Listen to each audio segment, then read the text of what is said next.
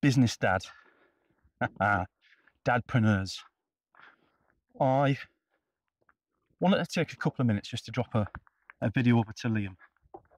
Liam's very energetically started up his new business, and the core of his business is around helping other dads in business.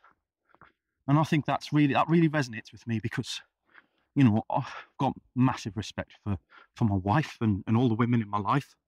But as a dad, I often felt kind of left behind a bit, if I'm honest. You get all these mum pamper packs and lots of different pieces. And don't get me wrong, my missus is the most amazing woman in the world, and what she's gone through with childbirth and everything else, I don't know how she did it. Honestly, she amazes me every single day. But that doesn't mean that we can't celebrate dads at the same time. And there's a lot of dads out there that I don't resonate with their parenting style. The dads that are a bit standoffish, that don't get involved, that don't change nappies, that, you know, hello, little man out for a walk, right? I'm not that kind of dad. Everyone for themselves, you know. I'm not going to go after people, but for me, being a dad, it's easy to be lost in things.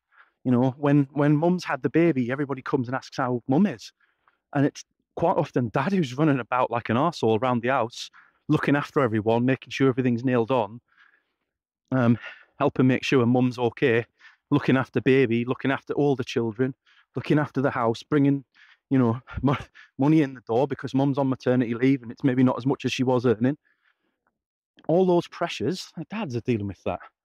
And I very rarely see anybody comment on that even, let alone support it. So hats off to Liam and what he's doing. And I just wanted to record a couple of things. Was best and worst moments of being a dadpreneur for me so far, at least. So I'm going to start with the worst moments.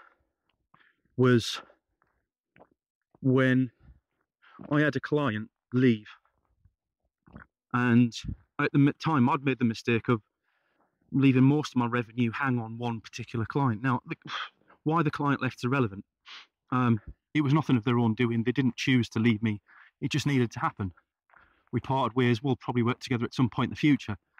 But that massive hole in my revenue, that crippled me, because at that point in time, I was trying to convince my wife that she could come back from maternity leave and come and join me.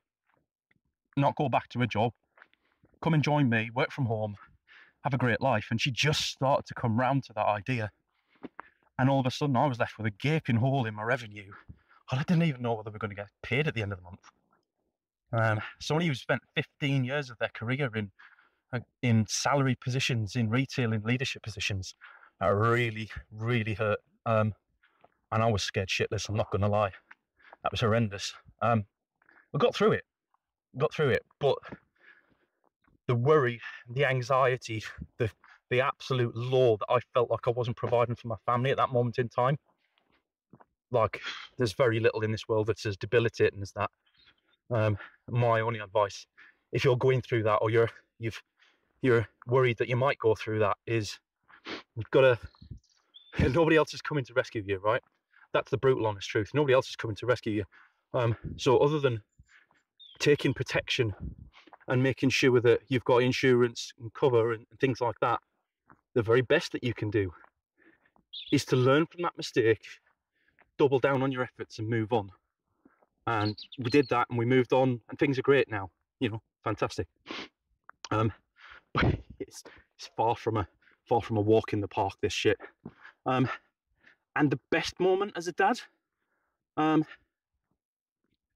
was coming home from having my second son, bringing my wife home, taking the time I needed to do it, picking up my other little boy's 5, well, he's 6 now, picking him up from his nan and granddad's, bringing him back home, and my wife going, "So when are you back at work then?" And I'm like, "When I feel like it." You know, I've got my clients, and I'll always make sure their work's done, but being in charge of that decision, not needing to ask anyone, can I go and support my family? That was liberating, absolutely liberating. And you know, there's been a lot of moments like that. Winning my biggest client to date was probably another one. You know, knowing that I've secured financial stability for my family, and the ability to then be able to say to my wife, go and do what you want to do. Like, if you don't want to do the job you're doing, don't do the job you're doing.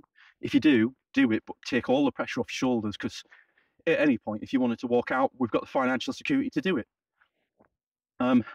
That makes it all worthwhile. So if you're on the edge about whether to become a dadpreneur or not, double down on whether you've got the right product, the service, the business idea, and the right people behind it first. But there'll never be a perfect moment to launch it, so go do it. I've never been happier.